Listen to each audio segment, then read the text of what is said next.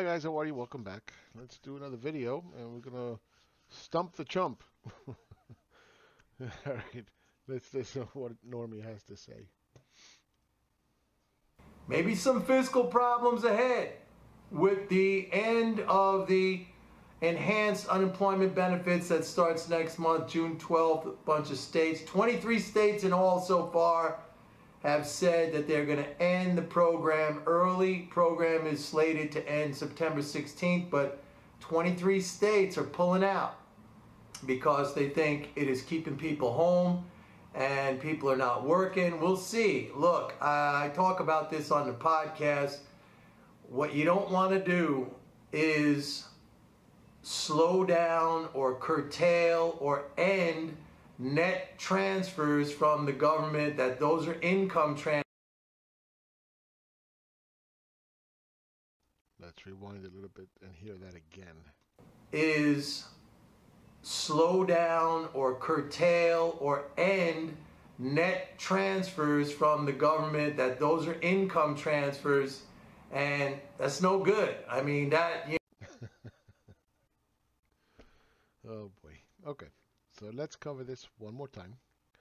Since 2007, when the debt was 10 trillion, we've added another 18 trillion. Okay? And for that 18 trillion, we got 3.5 trillion. 3.5 trillion of real GDP growth. Not growth, but GDP. The return on investment on that is horrible. Okay? It's horrible. So Mike is in outer space. Okay? He's completely in outer space. You get 20% GDP growth from the 18 trillion. Okay? 20%. What if you didn't deficit spend and you just balanced the budget like Australia? Do you think we still would have got 3.5 trillion over the course of 14 years? Of course we would have. Of course. That goes without saying. Okay? So you can see that deficits don't become transfer income or whatever the hell you said. They're not going to do anything. In fact, they crowd out investment. Okay, they crowd out investment, and we just learned now that Biden proposed 6 trillion more. Well, guess what? The previous 6 trillion got us negative GDP growth. Negative for $6 trillion. That's what you got. You got negative GDP growth. All right.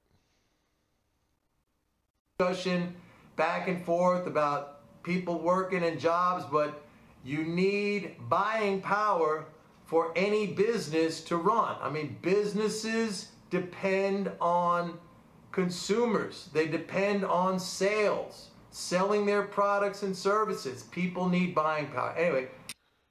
People need buying power. Yes, they do. And it doesn't come from government. That's why you only got 3.5 trillion for $18 trillion worth of added public debt. I'm not even going to add the private debt. Forget about that. Let's skip it. What does he know about business? Nothing. That's what he knows. Has anybody gotten richer from the 95% because of the added $18 trillion? No. They haven't. And we have the absolute best demographics that you could possibly have right now. Millennials that are right at that, sweet spot of in their 30s, right? They're going to be going out spending, right? Nice clothes, nice car, little fucking and sucking, some babies come out, strollers, houses, right? Baby rooms. So where's all this economic growth? Negative for the last 6 trillion. Right? Corporate profits are at all-time high. That's kind of cool. Huh? In the middle of a pandemic? Look. Yeah. Look at that. Wow. We're printing for the people. We're printing for the people. Right. Let's listen what he's got to say. This is not what I want to talk about in this video. Yeah, don't. You know, it's been fun to watch how the inflation hysteria, the whole inflation meme conversation is starting to completely evaporate. Some of the They completely evaporate. Wow. Okay. PCE came in today at what, 3%? I have no idea what evaporated. Okay. No idea what he's talking about. We still have inflation. Let's take a look at commodities here. Let's take a look at commodities. Oh, check it out. Commodities, yes. Yes, they're looking great. They're actually breaking out as we speak. Hysteria? Let's take a look at copper. Ooh, yeah, that's going straight up. Yep. So, again, you listen to people like this with their stupid MMT economics. You'll never get anywhere with them. Right, let's listen. Hard inflationistas now switching over to the deflation camp. Today we had another really strong 2-year auction. Rates were down again. What does a 2-year auction have to do with deflation? He's all over the place. He just throws shit up against the wall, see what sticks. Who cares about the 2-year auction? Anybody? Did anybody care about the previous auction? Does anybody even know anything? Well, boy, if I throw that auction, I was examining it. I'm on top of things. I examine every little nook and cranny. I'm an analyst. The auction went well. When has a 2-year auction not gone well? I'm waiting. It's kind of like well, they have to be credit worthy. Well, fuck. No bank is going to make a loan unless they're credit worthy. What does credit worthy mean? Well, it depends whatever the bank profit margins are, right? Whatever they deem to be worthy. And they don't really much care because the government would bail them out, right? So, anyway. Look, I don't think, like I said before, I don't think we were going to have inflation, certainly not hyperinflation. I did that video a couple of months. Who's talking about hyperinflation? Nobody. Why did he throw it out there? Straw man argument. Well, I'll say hyperinflation and then I'll look smart. Stupid. Months back about that guy. By the way, he never saw inflation coming to begin with, right? He never saw it coming. He never saw it coming. The big short guy, Michael J. Burry, who was talking about hyperinflation. I mean, that was nonsense. You could go back and listen to the video I did at that time. I mean, he's talking about 10 years ago to give himself credibility that we were not going to have hyperinflation 10 years ago. Oh, by the way, the 2-year auction went great today. For me, when I heard that back then, and I think I said this, it showed me that this guy, the big short, who supposedly made all his money selling subprime, he's a guy who's more lucky than smart. And maybe he's a physician, a doctor. I think he is. So, he's smart in that aspect. He went to school. He got certified. He went to school to become a doctor. So he's smart, but he's stupid and he's lucky. And I said he was wrong when everybody was saying hyperinflation. Oh my God! Wow, you're amazing, dude. People listen to this guy. Crazy. As a medical doctor, but when you start saying things like this, that we're gonna have hyperinflation, I mean, you don't understand. I mean, the guy just doesn't understand. And a lot of these quacks and people, and not just the quacks, all right, we've had some serious Wall Street people, serious finance people talking about the same thing. I don't know, like, how many times do we have to run through the numbers where you can see that monetary growth, the monetary base, or the federal debt, which is essentially all the dollars printed, subtracting the taxes that were taken away. So all the dollars in existence, I mean, that has gone parabolic. We know it's gone from like virtually nothing back in Reagan days to 28 trillion now. And inflation just collapsed over that period of time. And yes, in the last year, we saw price increases in a fairly large number of areas in the economy, but those things are already starting to moderate. He started the video with, oh, there's no inflation, and now then he went to deflation, then he went to the 2-year bond, then he started talking about some guy that said hyperinflation 10 years ago, and now prices are rising. Yeah, that's true, but they're moderating. All over the place. All over. He just throws fucking shit up against the wall. And he calls himself a macroeconomist analyst. And he knows about business. The fact that prices have risen is inflation. Period. Period. Period. Commodities are going through the roof. Period.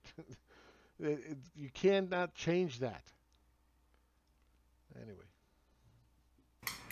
So now they're talking about deflation. Look, I don't think it's going to be either one. I mean, it's not going to be inflation, nor do I think we're going to have deflation. He just got done saying the prices rose, and now there's no inflation.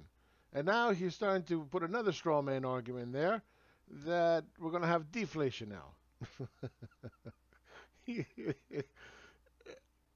If you understood how stupid and bad that sounds to somebody that understands economics, you would be banging your head up against the wall. Like, why would anybody listen to this guy? Why? Why? He's the guy that said, "Oh no, if you raise interest rates, that's bad for inflation." Okay, well, the lira keeps collapsing. Hello, every time you lower interest rates, the lira goes whoosh, poof. How many times does he have to say it, and I show it, for him to pick up that he's wrong, like Mosler? We could have a brief period, where I talked about this yesterday, where because of the response on the part of businesses, on the part of producers, who have been unable to meet demand because of pandemic-related factors, now starting to ramp up production to very high levels, we may see a brief period, maybe a few months, maybe 6 months, maybe less, where supply comes back on in a big way and prices come down. In what universe are prices going to come down after they were raised thanks to commodity inflation? And what, you think Coca-Cola's, I've said this a million times, Coca-Cola's going to come out and be like, oh, we're lowering price on the can of Coke. Oh, now we're going to have an oversupply now. Oh, okay. Does he realize that we live in an automated world and there's no amount of demand that we cannot meet? It's not inflation because we cannot meet demand. There is no such thing. Even when you look at the semiconductors, okay, and they have a shortage and whatever, blah, blah, blah, okay, look at them. They have not risen since February 12th. They're stuck in this little 2% range, 2.5% range. They've fallen, yeah, okay, but they haven't gone anywhere. So where's the pricing power? You think the market is stupid that they would see some kind of price appreciation because there's not enough supply to meet demand, and they're just going to sit there and be like, well, I'm not going to buy that. Nah, I'm not going to buy that. What? You know why he's touching his face? Because he's uncomfortable with the stupid shit he's saying, because what he's saying is completely dumb. But you're not gonna, you know, when you mention these Wait a minute, terms, inflation, deflation, you stuttering motherfucker. you can't talk about these things as one-off events. All right. If you have a supply shock, which we had in the pandemic, and it's a one-off event, and then things start to abate, and those pressures start to Supply shock. We had I didn't even know it. You know why I didn't know it? Because there wasn't any demand. That's why there was nobody noticed the supply shock. dissipate. That's not inflation, and vice versa. On a deflation, if you have now an inverse, a reverse supply shock, where a lot of supply suddenly hits the market and prices come down to a new equilibrium level, that's Prices are not coming down. Okay, they're not coming down. not deflation either. That's a market adjustment to prior conditions that cause something, you know, to be out of whack. A lot of times I talk about, you know, what drives inflation. You got to have something broken in the system, or you have to have some monopolistic force. So we had something broken for a year. It was the pandemic, and, you know, that's what caused that. And now, And we had no inflation. Inflation was in the gutter. In the gutter. Why? Because there wasn't demand. Okay? So whatever supply shock you had didn't matter because there was no demand. The commodity prices started to rise, and you can see it here. They started to rise right as we started to print like there was no tomorrow. Here it is, down here. What's the bottom here? April 21st, 2020. And then what happened? It started to go up and up and up and up and up and up and up and up. Okay? It's not because supply shock.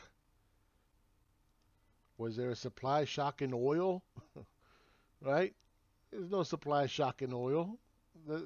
If anything, we were crying that there was too much oil. But look at where it's at. $66 today. Why? Why? Because it was a supply shock? Come on. Come on. Give me a fucking break. the response to that, and it may not even be what I'm saying, but I do believe that we can see this sort of reverse supply shock where a lot of supply hits the market now as businesses come back on stream and ramp up and stuff like that, and we see prices come down. But that's not a deflation either. It's just an adjustment to a period where, you know, prices went too high and businesses were not able to produce. But it's fascinating to see. I mean, if you've been following it like me. Yeah, if you've been following like he has. And you read the comments and the stuff on the internet, the stuff online, and the commentary, you know, it has shifted 180 degrees, right? And all of a sudden now they're like, well, I guess the Fed's not going to raise interest rates, even though the Fed was telling everybody that. And Powell's going to come out of this looking like a genius because he was the one who said it's transitory, it's transitory. There were even other members of the FOMC, you know, who were hinting at rate increases. Now, Powell looks like the smart guy here because it's going to end up to be a temporary thing, transitory, just like he said.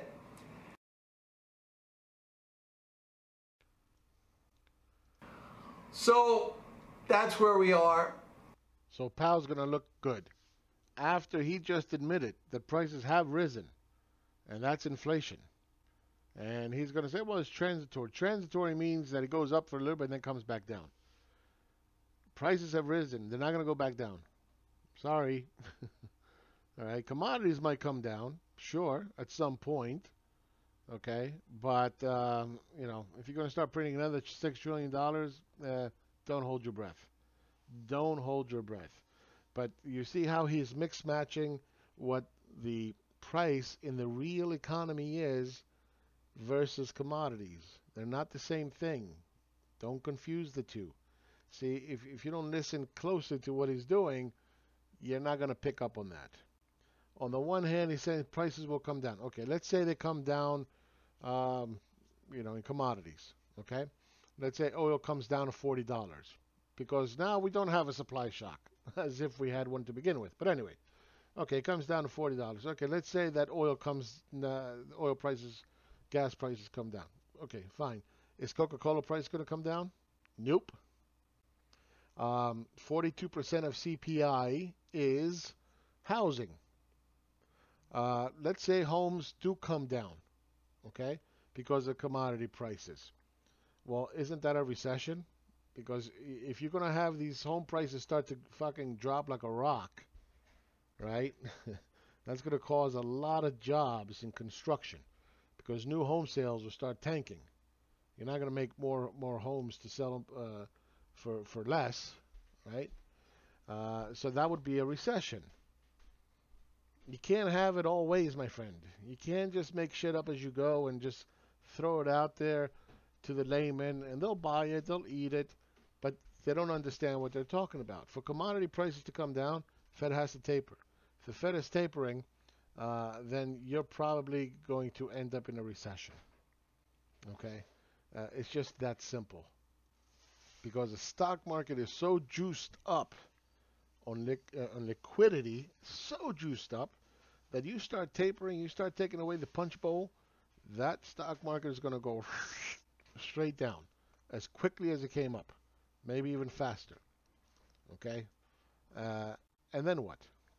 Then what are you going to say? Oh, now it's deflation, but I didn't say it was deflation. Prices are stable.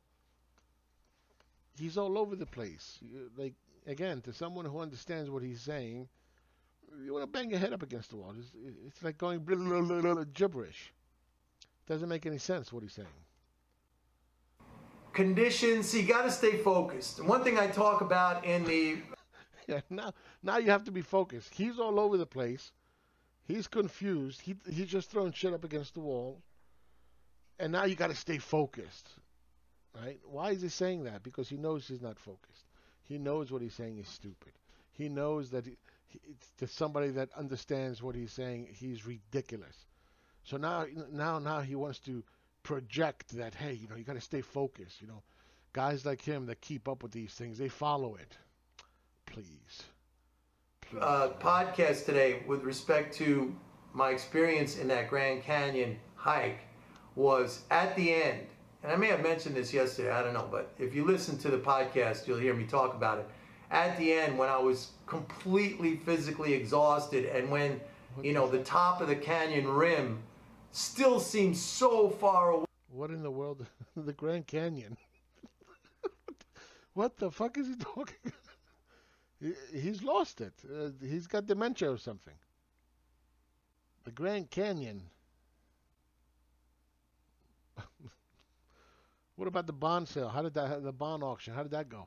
I had hours left to go after I had already walked like 12 hours, and I was looking up at the canyon rim, and it was just so far away that, looking at that, if I were to focus on that, I mean, it would shut me down physically. He just said we have to focus. Now he's saying that if he was focused on the peak or whatever the hell he was looking at, then it would have shut him down. Holy shit, he's done. I think his brain is mush. That's it. Too much drugs. It's turning to gel. Wow. Physically. Wow. I mean, literally, I would want to just lay down and stop walking. So I really had to narrow my focus. It had to become like a singular focus on one thing, which was just like putting one foot in front of another. Don't think about the time left.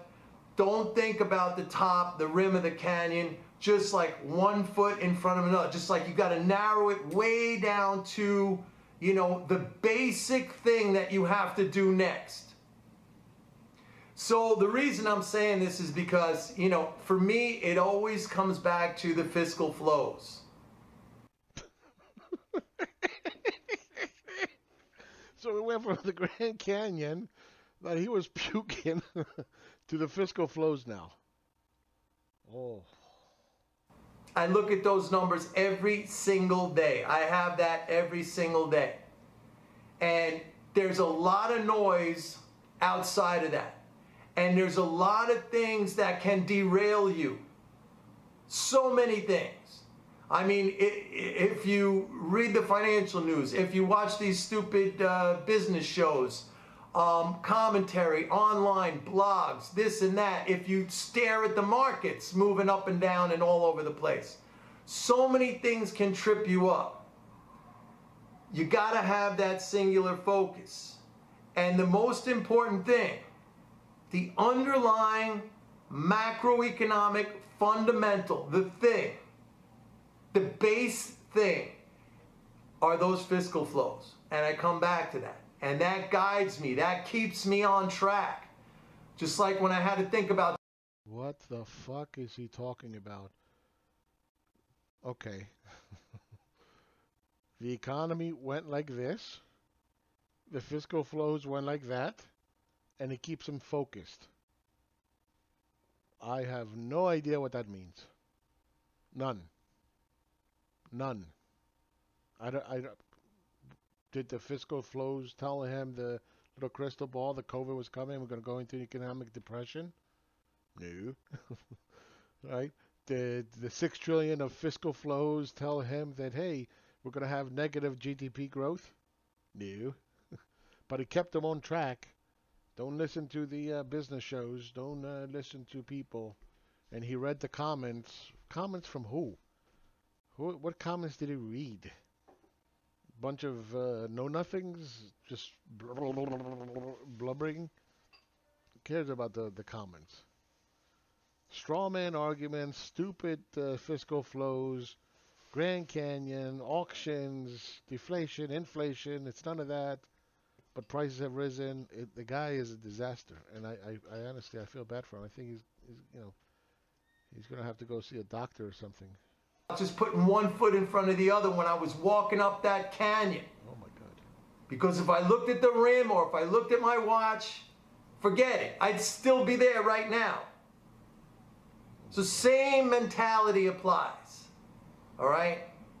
And so, having said that, things are still good, things are still positive. But I will reiterate that starting next month, got to keep a really sharp eye on those numbers, because when these states start ending that income transfer. Wow. Seriously, just wow. Yeah, guys lost it completely. Anyway, let me just show you this before we go. The debt in 2019 ended up with $22.6.7 trillion. Today it's 28. 28 and change. 28.1 or something. Okay? So we've added $6 trillion. Oops. We've added $6 trillion and we got no economic growth. All right? That's just the facts. So you can sit here and talk about fiscal flows and whatever the hell you want. You have high unemployment. You have inflation. That's not going to change. Okay? Price is not coming down. Don't listen to this guy. Don't listen to people like him. Nobody gives a shit about the 2-year bond auction. Okay? Because it's never gone bad. And when it does go bad, believe me, it's too late. The only way commodity prices are coming down is 2 ways. You start tapering or you raise interest rates. Well, first you have to taper and then you're going to raise interest rates. Okay? And that's just that simple. How high are they going to go? Nobody knows. Okay? But they have broken out on the chart, and typically that means there's going to be a lot of room for it to run. Biden is now introducing another $6 trillion. Doesn't mean that it's going to pass. But you can see that trillions are here to stay, okay? They're here to stay. You're not going to get more economic growth. If you didn't get it in the past 18 trillion, you're not going to get it in the next 18 trillion, okay? It's just the way it is. And you can sit here and tell me paradigm shift until you're blue in the face. No, because no government can ever print value for economy or for the currency, and no government can create an economy, okay? If it could, we would have $18 trillion worth of GDP growth, okay, for 3.5 trillion of added deficits. But that's not the case. So that's just fairy tales. And the sad part is that people are offered one, two, three, four different options to choose from, as if these four options are viable, as if they're something that you should listen to and debate in your head and think about. And no, no, forget about these things.